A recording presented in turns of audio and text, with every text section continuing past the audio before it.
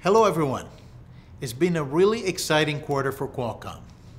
Last time I updated you, a few months ago, we had launched multiple 5G chips.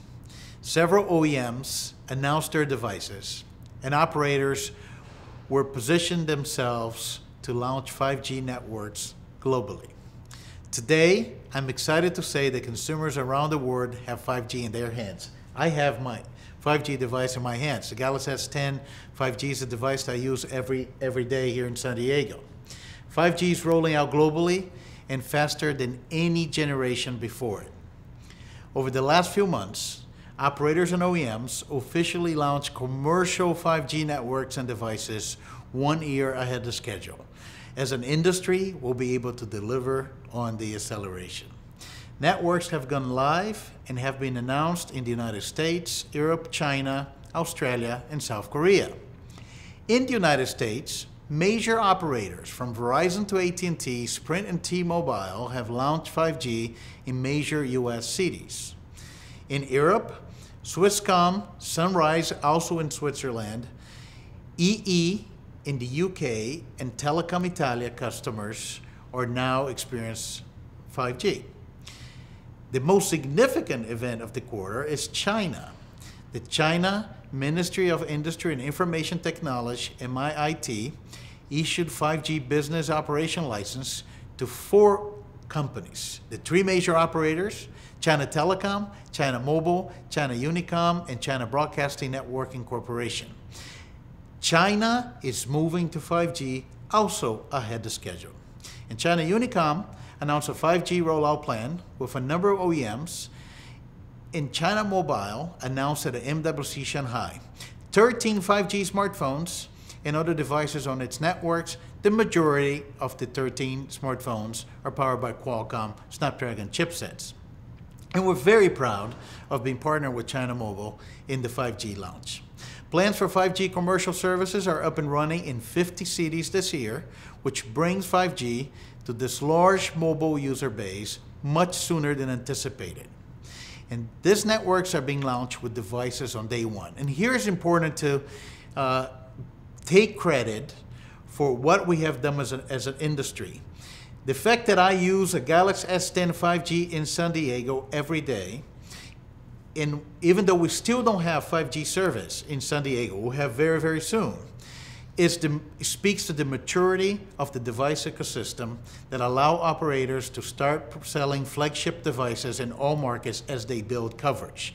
And that's a unique aspect of the 5G transition versus any other transition that we had. LG, Motorola, Samsung, HTC, OnePlus, Oppo, Xiaomi, Lenovo, and others have commercial phones available to consumers.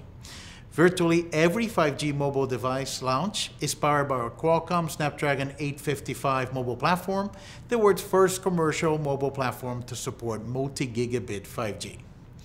Inside this chipset is our groundbreaking X50 5G modem, along with our integrated modem to antenna, RF transceiver, and front-end solution. During our earnings call, I mentioned that we have 75 5G design wins. And the 75 design wins have our RF front end with differentiated modem to antenna solution for the 5G bands.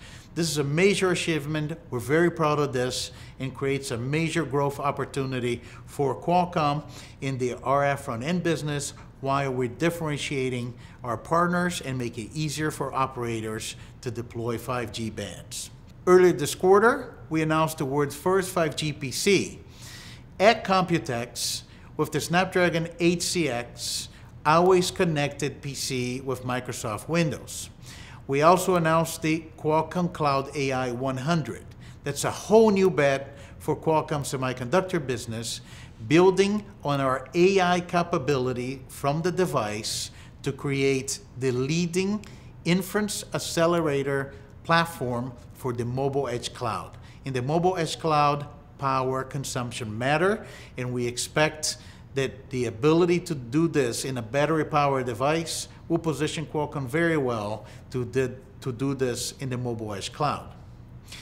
And another major milestone last quarter was, of course, our multi-year agreement with Apple. Great news for the industry, for both companies, and bring together a technology leader in mobile with a product leader.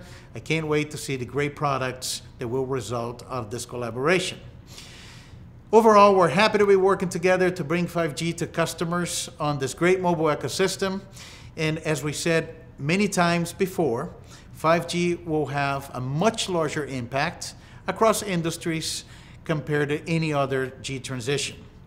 30 years of mobile expertise, it's unlocking 5G, and it's going to be a driving force behind the industry transformation, whether it's Industry 4.0, digital transformation, and everything that we'll be able to touch with 5G. On a personal note, I have now been to many partner events, happy to be on stage when 5G products were launched, networks have been announced, and this is the result of working for many years to bring this into reality right now. And it's been personally gratifying to see this coming to life. I really enjoy watching it happen in support of our partners. Looking forward to continue to do this in the coming quarters. The opportunities for 5G are boundless. And as we said, throughout the entire year, it's going to create one of the biggest opportunities we ever had for a company. Thank you very much. Don't forget to follow me on Twitter @Cristiano Amon. Looking forward to speak with you again next quarter. Bye-bye.